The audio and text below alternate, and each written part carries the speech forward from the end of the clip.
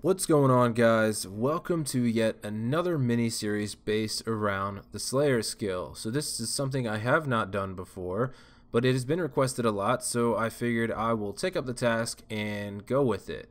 For this little series, I'm calling it Do It, Skip It, or Block It, and it is going to be based around the three more popular Slayer masters, and I'm going to be going through which tasks you should do, which ones you should skip, and which ones you should permanently put on your block list. There's two different ways that you can approach the Slayer skill. You want a lot of XP very quickly that accompanies a lot of Slayer points, or you want to do it a little bit slower and try to make as much money as you possibly can on your way to 99. In this first episode, I'm going to be covering the Slayer Masters Nieve, or Steve if you've completed Monkey Madness 2, and I'm going to be going through which tasks you should do, skip, or block if you're looking to get the most experience the fastest way out of the Slayer skill. Now, it is widely known that Nieve or Steve generally give tasks that are a lot better for faster experience because of the different task weights associated with tasks through this Slayer Master.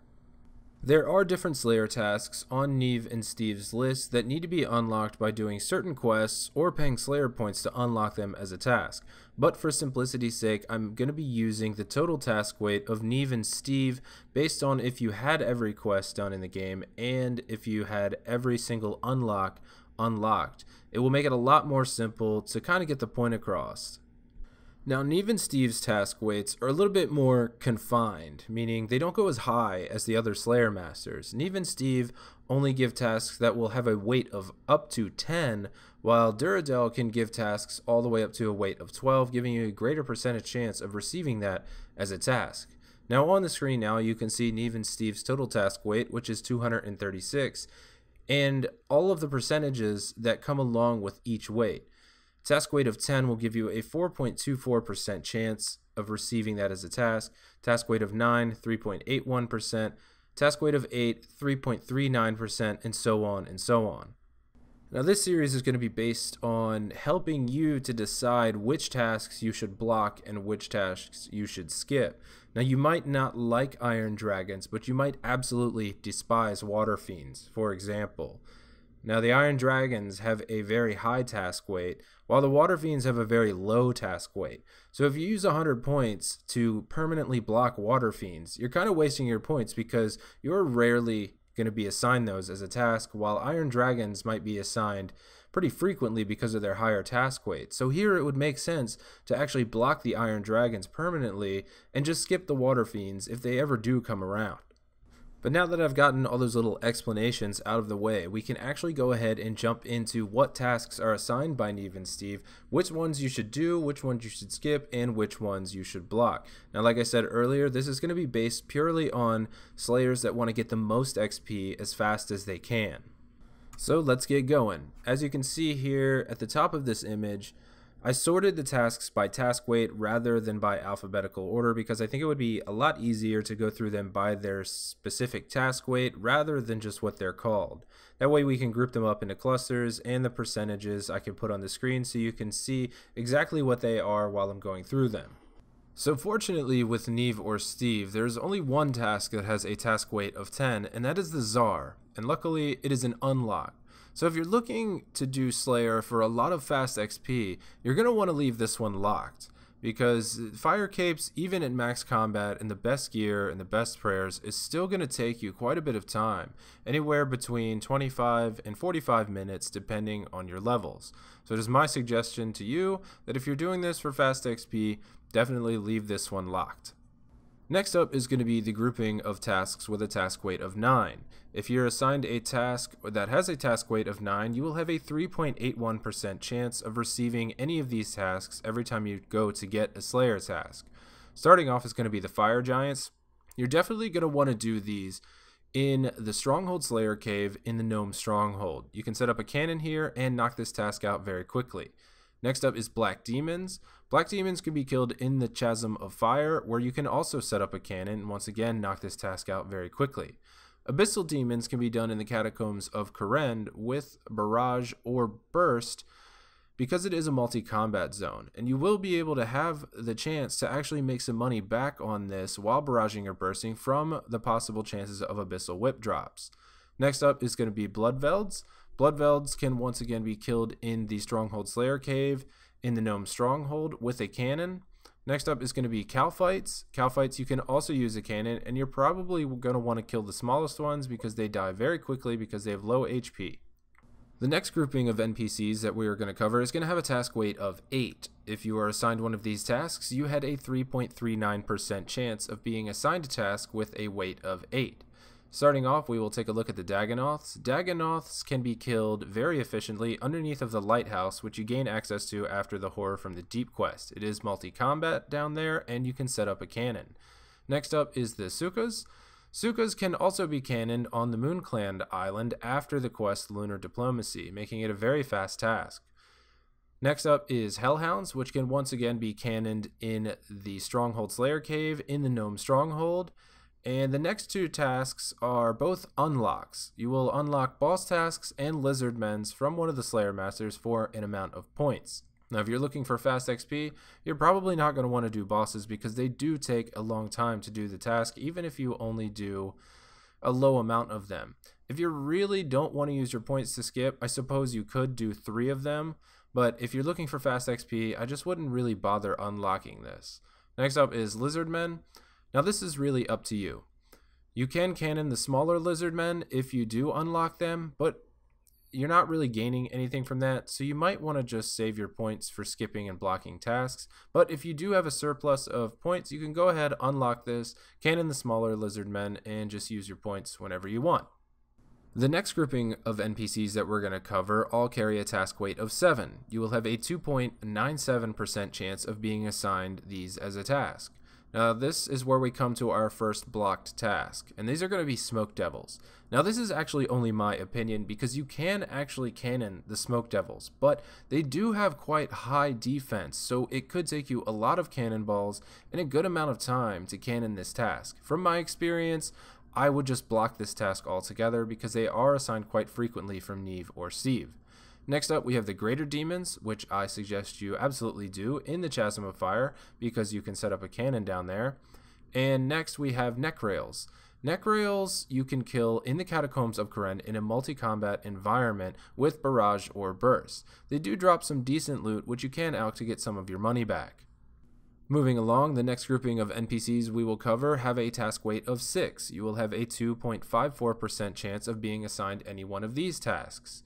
First up is going to be the Dust Devils. Now the Dust Devils are a very weak NPC. They have low defense and low magic defense. So you're going to want to kill these in the Catacombs of Karen in the multi-combat environment using Barrage or Burst. This task can usually only take between 25 and maybe 40 minutes depending on your magic level and gear that you're using. Next up is going to be the Gargoyles, and I suggest that you block this one permanently. Why? Because there is no environment that you can actually cannon these. They will take you quite a bit of time, even if you are high stats. Next up is going to be Trolls. You can cannon these in 2 places, Death Plateau or Jatizo, where the Ice Trolls are. If you're looking for a fast task, I suggest you go to Death Plateau because they are considerably weaker. Next task, Cave Kraken. The Cave Kraken can only be killed using magic style attacks. Now this is going to take you a very long time. They have no cannonable environment, so I suggest that you block these ones as well. Next task is Aviances, and this is an unlock. Now they are located in a multi-combat zone, but you cannot set up a cannon in the God Wars dungeon, so if you're looking for lots of XP, I suggest that you leave this one locked. Next up is going to be Aberrant Spectres, which we will then head back to the Stronghold Slayer Cave in the Gnome Stronghold. These can be cannoned.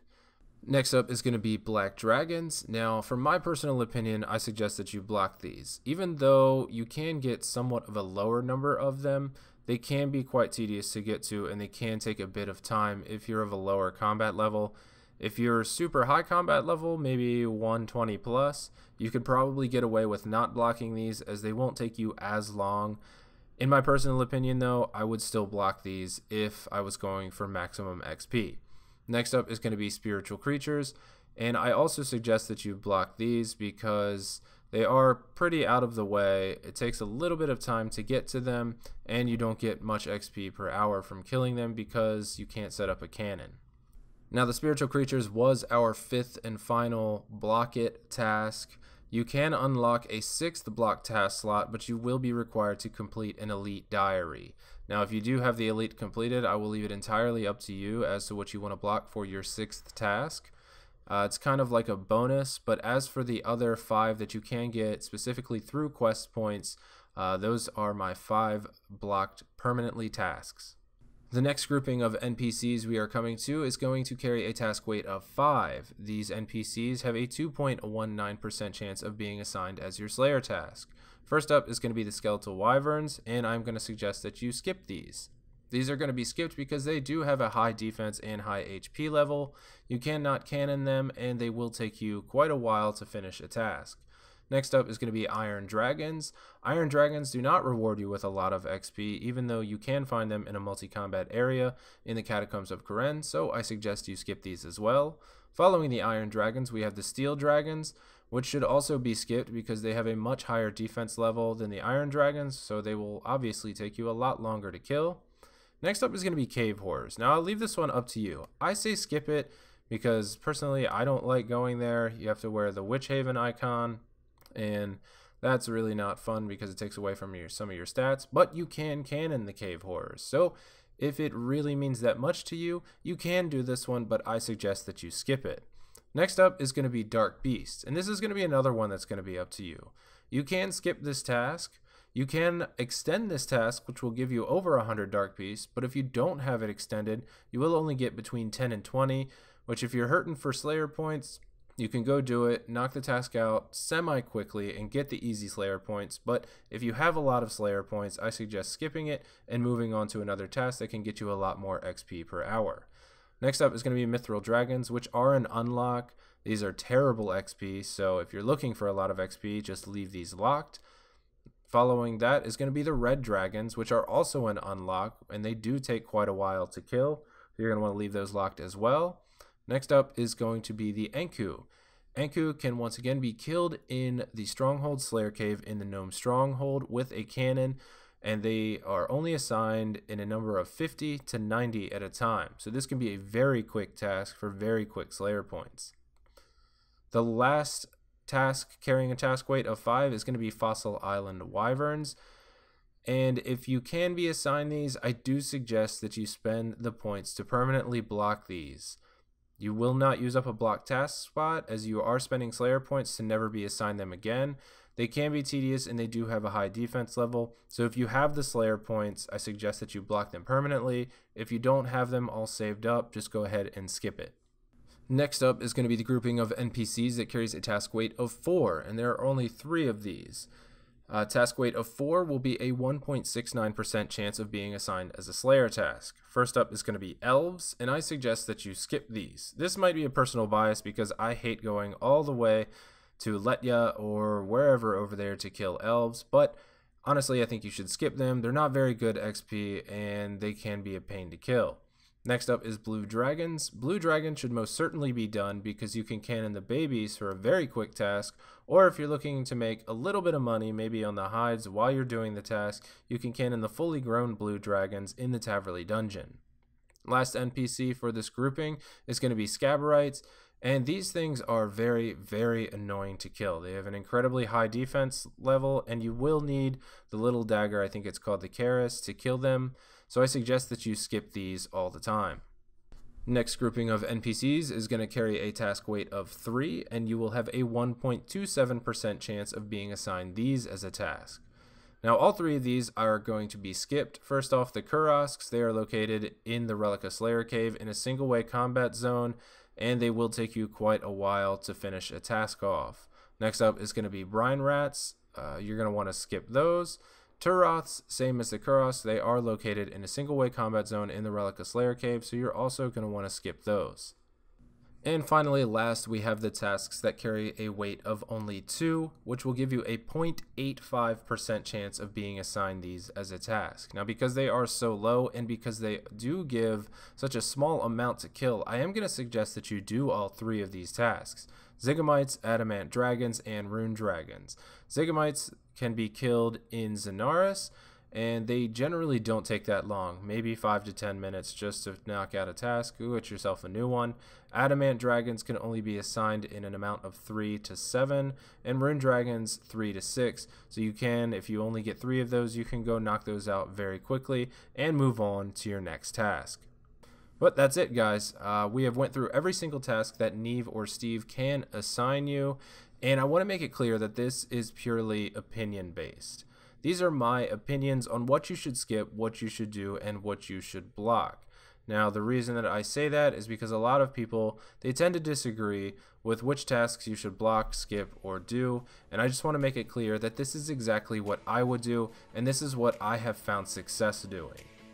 So if you like this video, please leave a thumbs up down below. They really help the video spread around. If you have not done so yet, please go ahead and tap that subscribe button on your way out.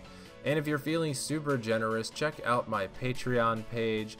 And if you want to become an ultimate Patreon, you will have the choice to pick between one of 4 designs of a Slayer Squad t-shirt that I will have made and sent out to you. Until next time, my friends, take it easy.